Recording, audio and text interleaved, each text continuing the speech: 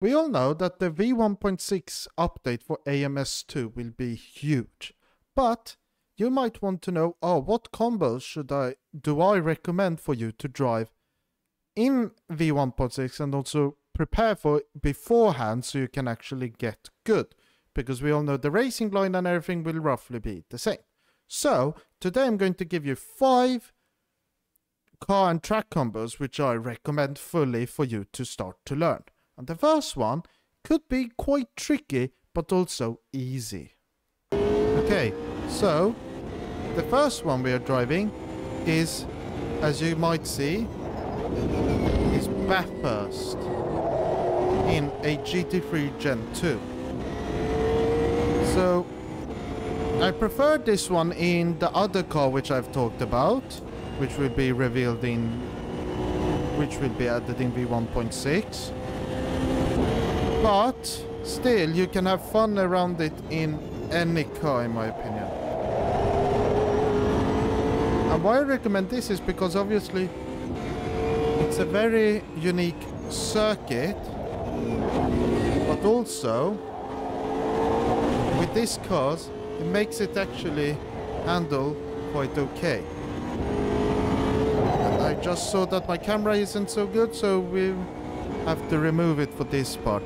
But it handles very nicely around here, but also it's a bit tricky around there, so you need to just try and keep it. And obviously in V1.5 it doesn't feel that hard to actually push the cars around here. Whilst in the beta, I can tell you, it actually feels quite a bit harder. Because here you just slide constantly, whilst in the beta you have a lot of grip.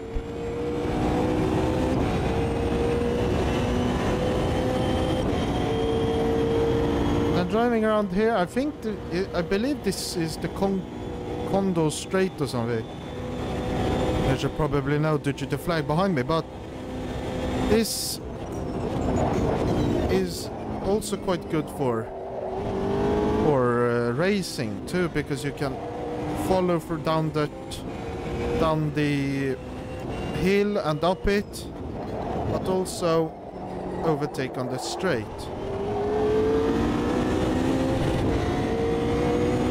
Okay, so I didn't do such a good lap, so maybe we can see if I can do a better one. But still, this one's very fun. And why I haven't chosen to drive this in the V8 Supercar is because I haven't gotten to terms with it, so it's quite tricky due to its locked rear differential.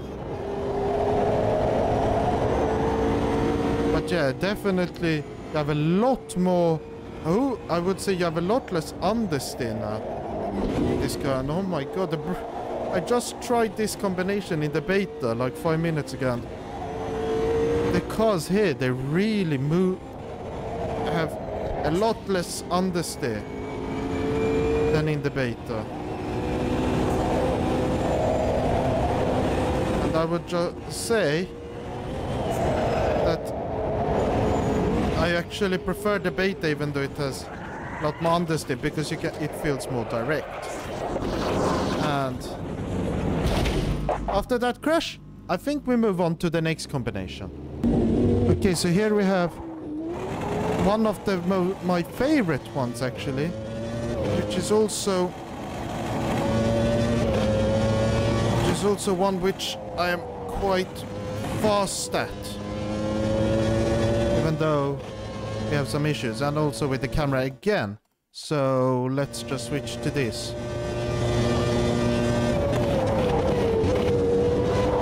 But why I chose this layout over the modern one is mostly due to, well, I prefer this layout because of, what's it called now? Because of the other straight which is on this layout, and also just feels more fun driving around here. Then here it comes. So you go up here, and then you just push the car through. Like that. And invalidate your lap time also. How fortunate. But I don't know what's the issue with my PC, because everything used to run very well when I ran videos, so I'll have to check that. But we're going here, and then you can brake hard down into the first chicane. And with the modern Barcelona layout, I actually don't like it so much, because I don't know really why, but it gets boring fast in my opinion. But it could be the cars I drive around there too, because here this one's actually quite fun.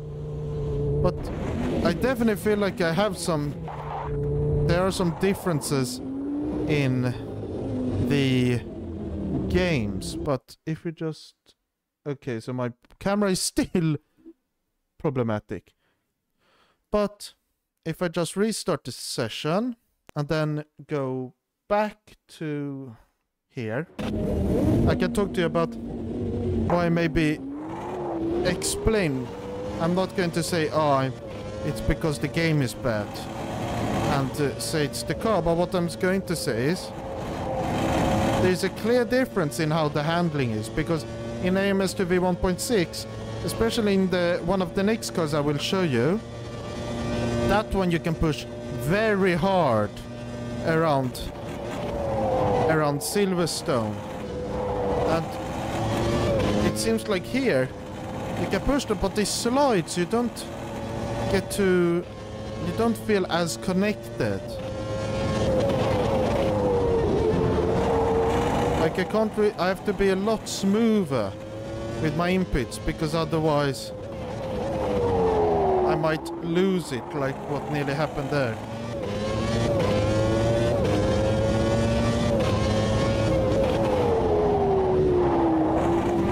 You can see this car is very direct, but also, yeah, it feels very different in my opinion. But you saw this layout and I explained it, so let me just head off to another one. So here we have my favorite car and track. So you can call this my favorite combo. Why I like these ones are because you can really just push this car. I say that at the same time as I head off into the gravel. But normally you can push this car very hard around here. And that's what makes it so fun, because you have these very fast corners and you can just drive very fast around them.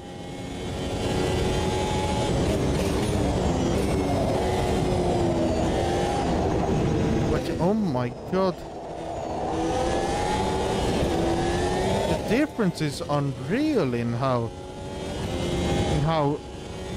much less confidence I have in these cars.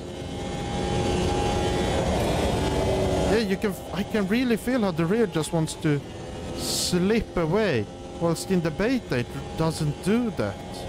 It's impressive how different it actually is. And I'm just telling you this because I'm just completely shocked. Because as you hopefully hear, because you can't see, you can hear my surprise. No, how surprised I am. Also, the brakes are quite a lot different. They feel more powerful and less powerful in some ways. I can show you when we're in a certain car after this. That one has really powerful brakes. In this version, But then when we go to the beta, that one has very bad brakes until you actually heat them up. You can probably guess what the car is if you have driven a certain game. But yeah, see, it's so... Oh my god, it really wants to slip. I'm barely pushing. Yeah, the rears are heating up quite a bit. But oh my god, there's a clear difference in how they handle. It's just so surprising.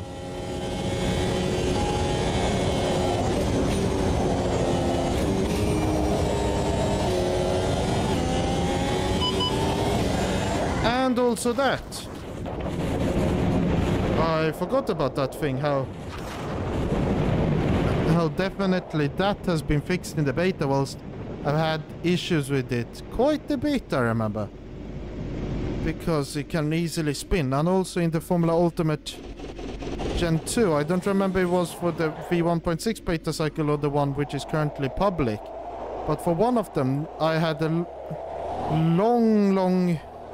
not long, but I had quite a long discussion with Crimson and some other guys about why that happened in a few cars, and what we figured out was that when you go over the curb, it unsettles the tires. It temporarily like heats them up or something, which makes it so you lose grip. What was that? Okay, yeah, what was... That's some weird graphics issue. Okay. Funny how I'm just stuck here. But then, let's head off to the second to last one. Or is it the last one? I think it is the last. No, it is the second to last one. Okay, so welcome to Monza in the Formula V10 Gen 2. And why I chose this car is because it is lovely to drive, and also that engine is lovely, and also that PC sound will be a bit lower, I believe, but you will obviously still hear it.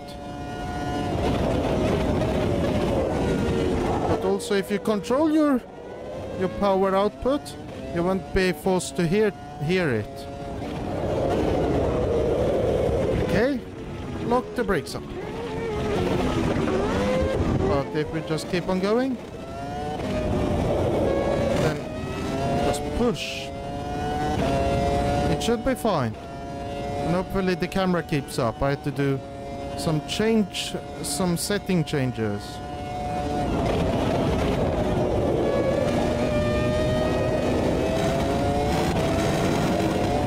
But yeah, for a Scar it can be also quite fun to drive this. But if we just do another lap, I will talk to you more about some things. And also there. So it seems like turning is quite different, because my car is getting a lot of understeer, it seems, through here when driving, which is interesting. But then if we just talk about the power on and putting down the power, why this the improvement? Well, it improves quite a bit, but also why I chose this track is because, yeah, it's the temple of speed, so you can just push a lot, and you really test out your braking performance and how well you can brake. And it's also quite tricky, even though it's very basic in the terms of the amount of corners it has. Ascari obviously nowadays with the new upgrade, it's a bit easier, but still it's a very fun circuit to drive.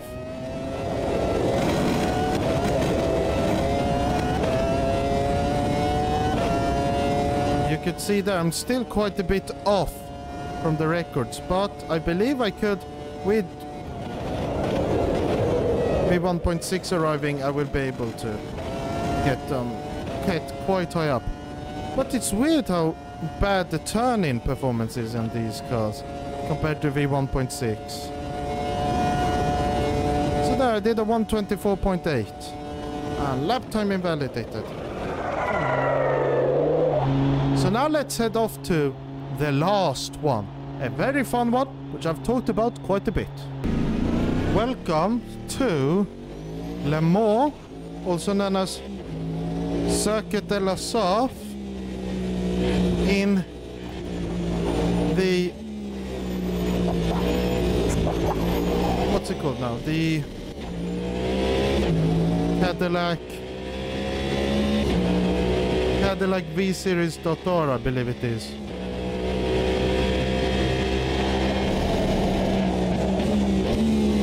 Yeah, the braking performance is a lot better. I say that than head off. But I don't know why the camera, why the FOV is so... Oh, there it is.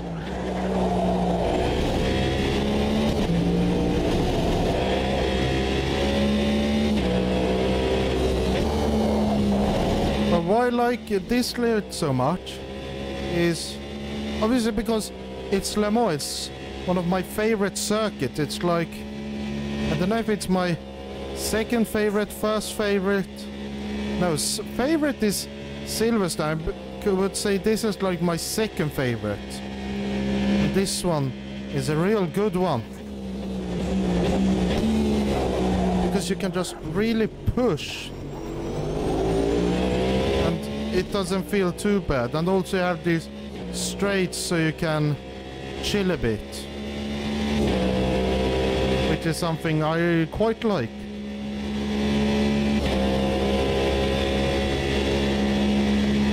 But it's interesting because with V1.6 they're updating the thermal dynamics, and I can tell you the brake performance I have now is like after 1-2 laps of Le Mans.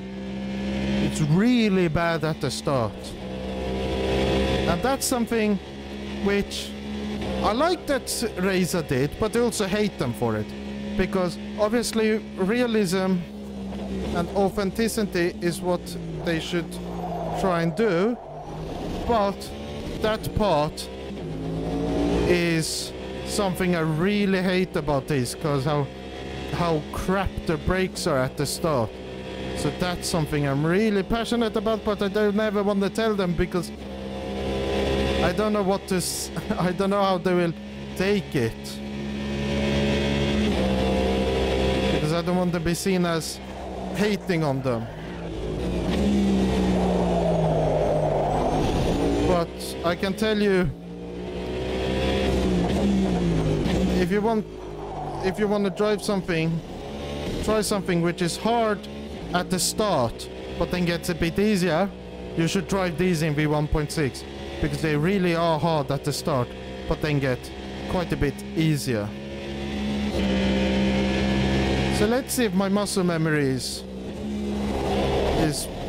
in for these corners.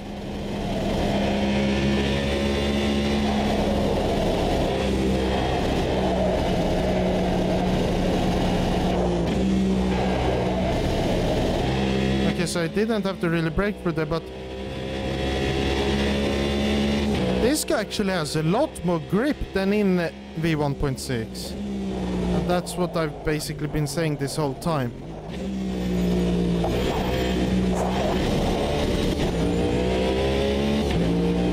But it's interesting how fast the car drivers can be for just that first section compared to me.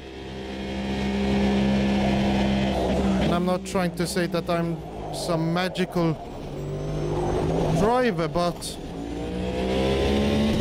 it's quite a big... The gap between me and the best time is quite a lot bigger through the last section compared to the other sections. But I really like how you can just push the limits through there. That's very fun. And also I can vaguely see my tires actually starting to get a bit overheated. Which is something you really don't want, but done the straight here, I remember you can get quite a lot of speed when the pressures are optimal.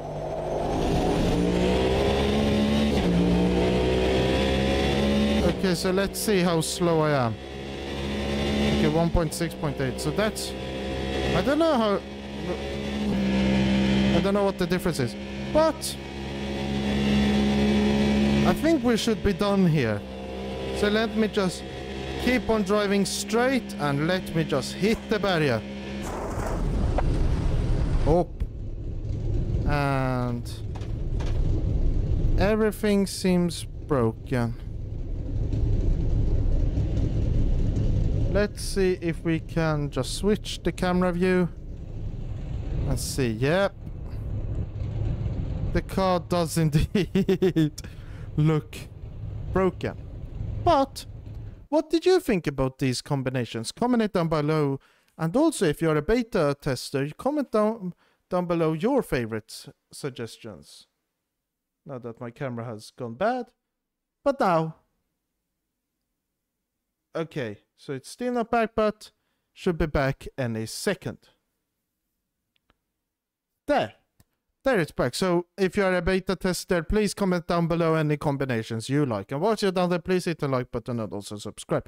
My next video, I'll have to see how long this V1.6 hype train I can, how long I can keep it going before V1.6 comes out or before I run out of ideas.